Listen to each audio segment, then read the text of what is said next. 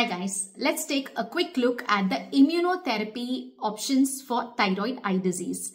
Now already rituximab and tocilizumab are in place. Now the only FDA approved drug though for thyroid eye disease is teprotumumab. Now what is teprotumumab and why is it used? See, in the pathophysiology of thyroid eye disease, they have identified that there is an upregulation of insulin-like growth factor 1 receptor. IGF-1R is upregulated. So we need to do something to inhibit this. So that is this monoclonal antibody teprotumumab against insulin-like growth factor 1 receptor, and it is recently FDA approved and the only FDA approved drug for TED. Now when can it be used?